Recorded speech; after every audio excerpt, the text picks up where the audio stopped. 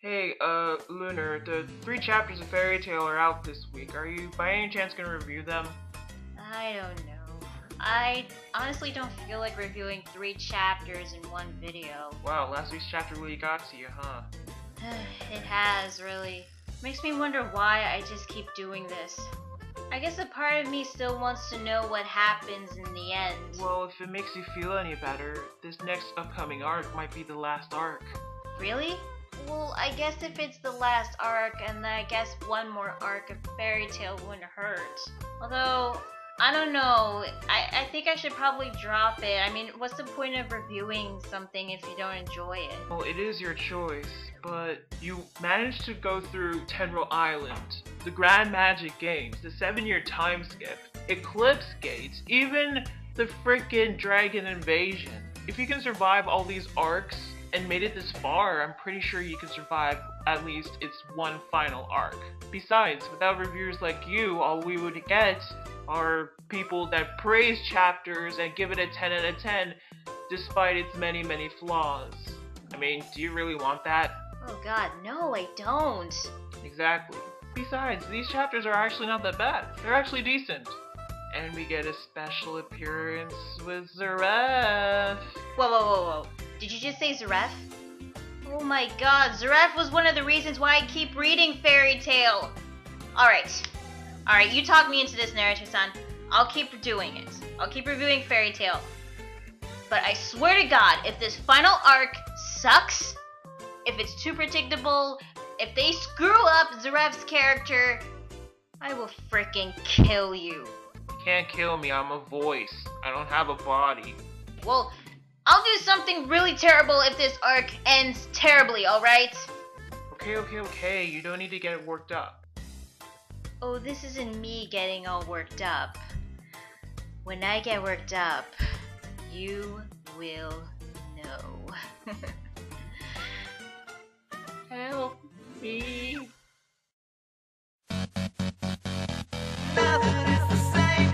Same way, anyway. Nothing is the same way. Tell me we're all gonna be okay. Would you be there if they took this city away? Hey guys, LunarSpy1127 here, and I know I wasn't actually planning on doing this, but I read the chapters and I figured, what the hell, right? I know the last week's chapter wasn't that good, and I know a lot of people are saying that I should probably, not bother reviewing Fairy Tail since I lost sense of enjoyment. But since I heard that Zaref was gonna show up and this is gonna be the final arc, I figured, why not? I managed to go through this much, I can go through at least one more arc. So let's get started with 338, The Great Banquet. Okay, this is basically Fairy Tail and the rest of the guilds having a special party at the king's castle to celebrate the victory against the dragons. Now, basically, you just see a bunch of characters interacting with each other. Not that really important that much. Lots of shenanigans ensue, and the only thing I could actually tell you is that Natsu actually hasn't shown up. But I guess I could try to talk about a few things that might have been important in that chapter. Well, let's see. Juvia actually went through another hairstyle change at trying to impress Gray-sama. Hell, she even confessed her love to Gray, but Gray is like, no thanks, I'm entering a new age too. I've got to clearly lay out the things that I don't like. So, did he just say that he doesn't love Juvia? Because if it is, then thank God he finally got an answer. That or he doesn't like the new look, I don't freaking know. Hey, if that's true, then I guess Juvia can now hook up with Leon, right? Wrong, because Leon has decided to give up on Juvia because he knows that Juvia doesn't have feelings for him. And also, Juvia is still pining over Gray-sama. God freaking damn it, this girl does not take no for an answer. The other situation, okay, this was more of a WTF moment. Miliano is also being depressed. I mean, can you really blame her? She actually learned the truth behind Simon's death. So, in order for Erza to cheer her up, she pulls out Happy out of her cleavage. I'm not kidding, that actually happened. Not only that, but she pulls out Charles. Okay, apparently her name is Carla, and Panther Lily. I am not touching that with a 10-foot stick. Okay, and now we get to the third other thing. Yukino actually runs into Sting and Rogue, who, by the way, have decided to form a friendship with Fairy Tail. Yukino actually was really nervous and uncomfortable, so she decides to leave. But Sting gets her to stop, and he apologizes on behalf of Sabretooth of how she was treated in the guild. Apparently, Minerva and her dad have vanished, which probably explains why they never even showed up when the dragons invaded. Sting said that the guild is going to rebuild from scratch, and he offers Yukino to come back to the guild, but Kagura says no because she's a property of Mermaid Heel, referring to that stupid bat in the Grand Magic games. But then all the rest of the guilds decide, no, wait, Yukino should join us. And they fight over it. Yes, that's how they fight. And while they're fighting, Yukino's crying because she was really happy that everybody wants her to join their guild. Like, she's really wanted. And Arcadius interrupts them, and he introduces the king, who's about to present himself in person, but it turns out it is fucking Natsu. Okay, this kind of made me laugh a little, but goddamn, Natsu, you're a freaking idiot.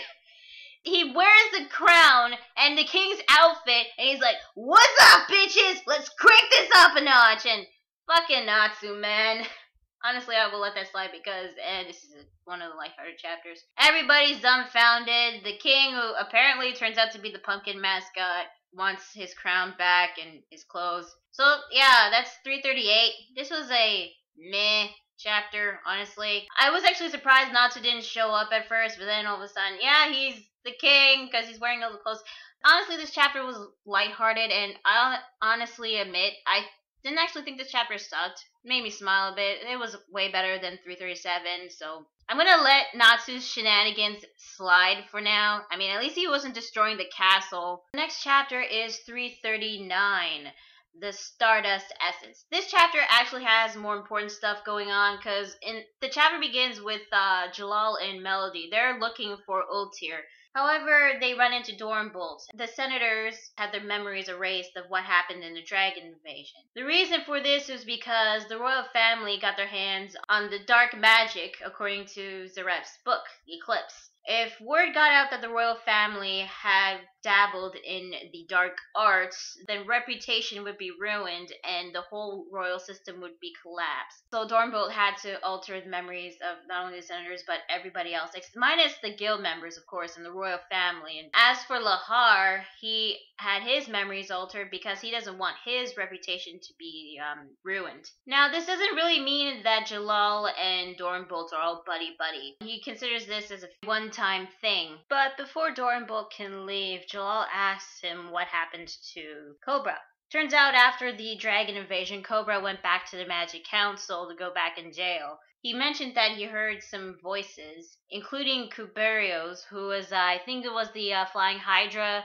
That was Kinana, apparently. Oh, thank you for Alchemist of History for pointing that out with the whole Kinana thing, by the way. Cobra has some ulterior motive. The reason why he's going back so that he can save the rest of the Eurasian says, which means we might see them come back in the next arc. I'm actually hoping they would come back because I liked the Eurasian says. I did like the Eurasian says arc. But so seeing them back again will be pretty cool. Cobra told Dornbolt that the gates of the Netherworld are about to open. Melody and Jalal, they're talking about the gates of the Netherworld, which was a connection with the alliance between Grimoire Hearts, Eurasian says, and another guild called Tartarus, which could be the new main villains of the next arc. But we'll just have to wait and see. We don't know a lot about them, but according to Jalal, they are a supernatural and mysterious guild. It looks like that they've finally managed to make a move, and it's got something to do with the gates of the Netherworld or something. All of a sudden, they run into an old lady who knows who they are, and said that a certain lady wanted her to give them this letter. Turns out that the letter belonged to Ultear. And I gotta admit, this made me sad. I felt so bad what happened to Ultear, but I'll get to that later on. The letter said, "In our previous battle, I failed whilst attempting a certain spell. As a result, I haven't much time left. But I didn't want to leave without saying goodbye. My journey ends here. I fell short of accomplishing my intended goals, but please never forget the spirit and resolve of Crime Sorcière. It means to forget not your sins, not to be crushed by them, and to hope that one day they'll be forgiven. It means to never stop loving people. The real fight starts now. As long as the ref remains alive, tragedy will continue to befall all mages. Please carry on my spirit as well and continue to fight. I pray that your journey brings happiness to everyone." Melody, she's so sad that she starts crying. All of a sudden, the old lady that gave Jalal and Melody the letter disappeared. And then we cut back to the carriage, which Fairy Tale members, the main ones at least, are riding in to get back to Magnolia. However, Gray notices the old lady. Now, the old lady actually gets a monologue herself, saying that I've done nothing but curse my own existence. Anxiety, rage, not to mention hate that I couldn't hold in. However, whenever I look up into the sky, it dawned upon me how insignificant I was. What lies there is an infinite amount of possibilities. Now, when Gray noticed the old lady, he tells the driver to stop the carriage. And then we get more of the old lady's monologuing, saying, "These countless rays of light that beam down and illuminate me, such warm rays almost as if they were trying to cleanse me of my sins." Yes, if you haven't figured it out until now, the old lady was Ultear. It was the result of using Lost Ages. Apparently, when she used Lost Ages, her body started to rapidly age, meaning that she doesn't have a lot of time left and eventually she will die. And from what she said in her inner monologue, she seems to be really grateful that her sacrifice was worth something. So this was actually a good thing because at least Ultear now knows that her sacrifice wasn't in vain. She did save some people within that 1 minute she reversed from time. Now, when Gray noticed who the old lady was, that it was really Ultear, he actually remembered what happened in the 1 minute before it was reversed, the minute that he supposedly died. And I don't know how he figured it out and how he still remembered what happened before the time reversal, but he figured it out and he started to tear up himself. Aside from Melody, who's being comforted by Jalal, Gray, he starts crying now because he says, "Both daughter and mother saved me. Why?" And then the chapter ends with the sun rays shining down upon the ground and the words, "Farewell, my loved ones." So that is Fairy Tale chapter 339, and this was actually a way better chapter than 338. We learned what happened to Ultear, and I felt so bad for her. At least she knew that her sacrifice wasn't in vain, but because of Lost Ages, her body started to rapidly age, meaning eventually she is going to die.